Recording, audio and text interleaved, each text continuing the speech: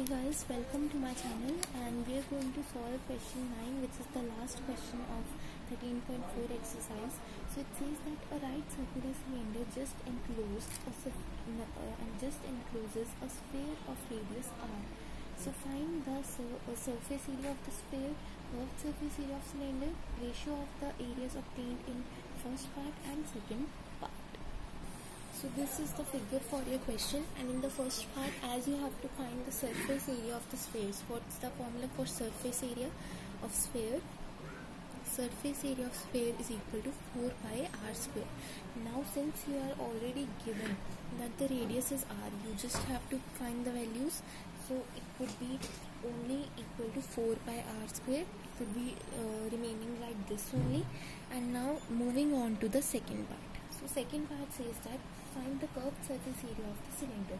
Now what is the curved surface area of a cylinder? Curved surface area of a cylinder is equal to 2 pi RH. This is the formula.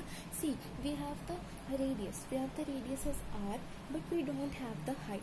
See, what is the height? This is the height of the cylinder only.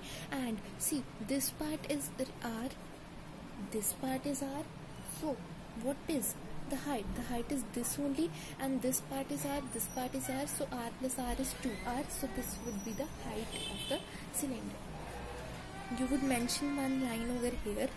Height of cylinder would be equal to r plus r is equal to twice of r.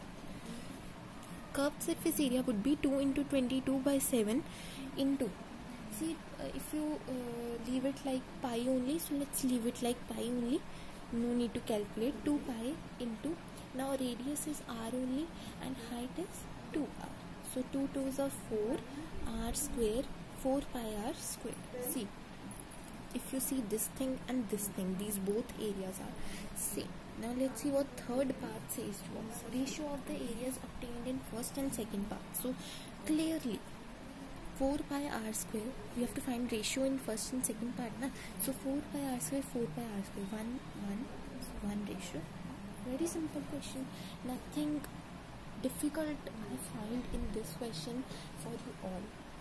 Basic, just one understanding thing is that how the height came. See, this is the height only, this upper part is r, this upper part is r, and if we add both these, you would get the height. So yeah. Thanks for watching this video. I hope you are clear with the solution, and if you are not clear, then tell me in the comment section so that I can clear all your doubts. Till then, bye bye, and I will see you all in the next video.